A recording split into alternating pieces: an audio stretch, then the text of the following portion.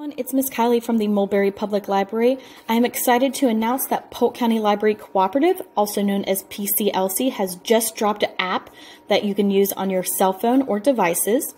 I'm going to show you how to download it onto Android devices. So what you're going to do is you're going to go to your Google Play Store. You're going to click on that search bar. You're going to type in Polk County Library. It's going to be that very first one with the white logo. So if you click on that and click install, once it has downloaded, you're going to click open. This is going to take you to a generic menu, but the main thing you want to do is actually sign in, and you're going to click on the third option, which is My Account. Going to click on Sign In, and now you have two options on how to sign in. So you will need your library card handy for the barcode number and your PIN number. If you don't have a PIN number, you can always give us a call or stop by and we can give it to you.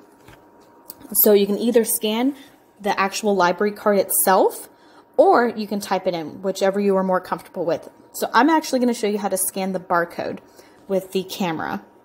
So you're going to actually just hover over the barcode itself, and it will have a green line on there, and it's going to input it for you for the actual number, but you will have to type in your PIN number. So we're going to go ahead and do that real quick. Go ahead and log in. And this is going to be your main menu. So our main library is going to be Mulberry Public Library as our home library. So that's why it kind of has a teal color and why our icon is at the very top. I'm going to go through some of these tabs with you. So let's start with the very first one, the Scan ISBN Barcode. So say, for example, you are at Books A Million, you find a book on the shelf you really are interested in, but you don't want to pay for it. And you're like, hey, I wonder if the library has it in their system. So what you can do is either, type in the title and author at the top right here, or you can actually scan the barcode like how we did before with your library card, but for the book. So you just kind of hover over the book. On the very back is usually the barcode. And you're just going to kind of hover over it until it reads it. And then it is going to pop up. It's going to pop up where you can click on it and you can see which libraries have it available, the genres, place a hold on it or check it out, and so forth. So that's a really cool feature. The second tab is going to be nearest libraries. So obviously the nearest library for us is Mulberry Public Library. If you click on that, you're going to be able to see our hours of operation, our address, how to get directions, our phone number, and it also has a direct link to our website. And we are really excited to announce that we just revamped our entire website. So definitely go check that out. Here's kind of a sneak peek of our homepage. It is user-friendly and very mobile device friendly as well. So definitely check that out. The third tab, which is My Account, is the most important tab. So I'm going to go through some of these and show you how they work. So this very first tab is going to be Checkouts. So if you click on that, you're going to be able to see all the items that you have checked out under your account.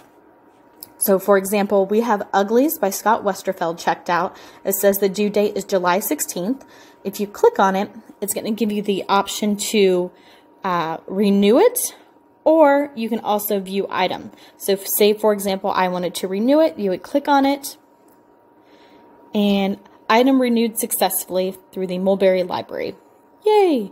So now you can go back. The other option is to view item.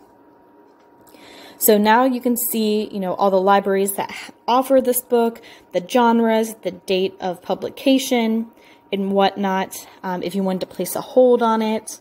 But if you do go back and you were, for example, you were wanting to renew the item, so like you can see here, it doesn't give that option anymore. You've either reached your limit for renewals, or it is possible if you have a brand new item that you may not be able to renew it because people are waiting for it or have it on hold. The next option is holds. So again, I don't have any holds here, but it would list them just like how your checkouts would. It would list everything you have. And the really cool thing about this is you can actually click on each and every one and see where you're at in line for the item.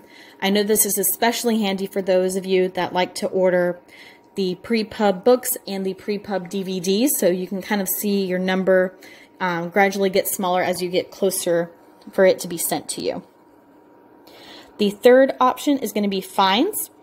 Now, we don't have any fines here, but if you did, it would list everything by the item that it is, the type that it is, so like if it's an overdue item, a damaged item, or a lost item, how much it costs, and so forth. It'll be very detailed, so that way you know what everything is for. Now, the fourth option is a really cool feature that PCLC has added. So say, for example, you have 2 children, and instead of trying to log in and out of this app with all of their cards or trying to find their cards, the easiest thing to do is actually you can add them all onto yours. So you would just click the add button, and you can either scan their library card or type it in, and it'll pop up in this area. So it would have their names listed, and you could click on them and see what their fines are, what they have checked out, which is really handy, especially if you have a big family. Now, the fifth option, which is social, is actually for our social media. So these are going to be direct links to our profile pages for Facebook, Instagram, and Twitter. So for example, say we went to our Facebook. It's going to redirect you and take you right to our Facebook page. Now, I encourage all of you to check out our social media. We try to update it as frequently as possible. So like, for example, we have our summer reading and the summer reading links on here, any of our updates and everything like that. So definitely check those out. All right, so the next important thing is going to be online resources. So this is actually going to show you the apps that are available for your device that you can check out for ebooks, e-audiobooks, e-magazines, and so forth. That we offer at the Mulberry Library, our app is RB Digital. So this have magazines, books, and audiobooks.